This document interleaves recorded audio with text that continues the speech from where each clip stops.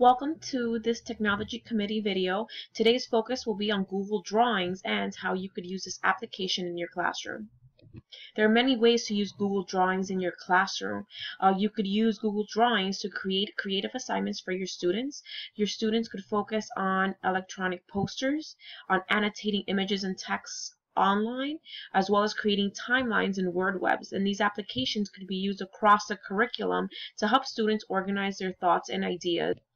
This is an example of a Google Drawings assignment that an art teacher used to help students annotate an image. As you can see, the students were able to add text boxes to explain the image further and to show their analysis of the drawing.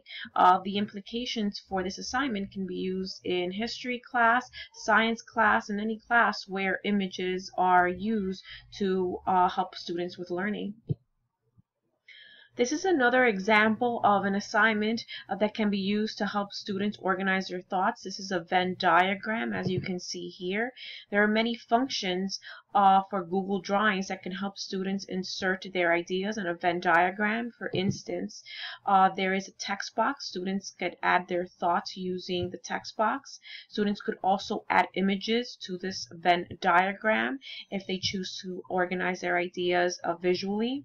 Students could also add charts and any shapes tables in order to add information to this Venn diagram to organize their thoughts.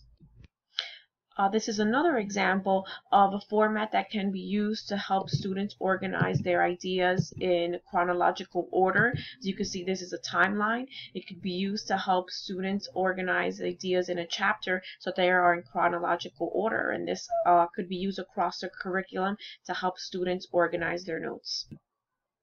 Creating your own Google Drawings template is fairly simple. You just use the new function as seen here. You go to more, and that's where you find the option to create your own Google Drawings. So I'm going to click that. Here you should be able to view your own blank Google Drawings page. You could definitely use the functions above to manipulate this page to create your own template for students. It's definitely helpful to look at the text box, image box, and this would allow you to create your own template. It's also very easy to go ahead and check out templates teachers have already created, which can make your life easier. Once you start looking at the templates page, I usually check out public templates, and this gives me a wide range of topics. You could search for history, math, science, anything you choose.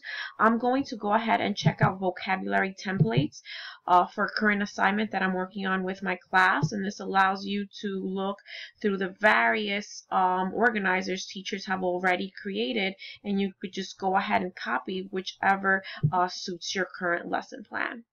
Here I selected a template that I noticed online. I could have my students write out vocabulary words and analyze functions of a word, and this is a simple template that could be used in various classes across the curriculum. So this is the home screen for my Google Classroom page, and I wanted to show you how to assign a Google Drawings template as an assignment. So as you can see here, I'm going to just go ahead and look at the right hand side where I could create an assignment. This allows me to create an assessment for students and post it online for them. So you would go ahead and title your assignment, and you could give it whatever title you like. You could also add instructions for students so that they know how you want your assignment completed. You could set your due date and specifications as you see fit.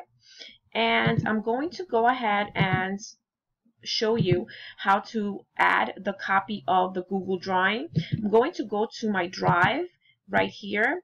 This allows me to look at my entire drive and my collection of work where I could pick out assignments for students.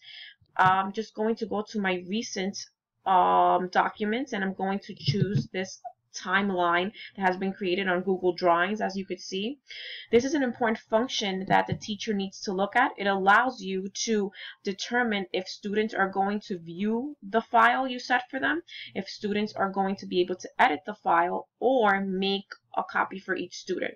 I always elect to make a copy for each student because I do not want students to be able to manipulate my original copy of the template.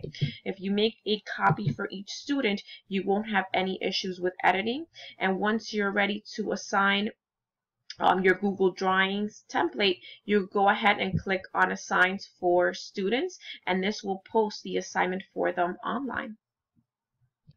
Once students complete their homework or their assessment on Google Drawings, they could submit on Classroom. That's usually what I have them do. Another option is to use the share button as seen here. Students could send you a shareable link showing their completed work. Students could also share their work with you or with classmates online simply by searching you on the shareable option here.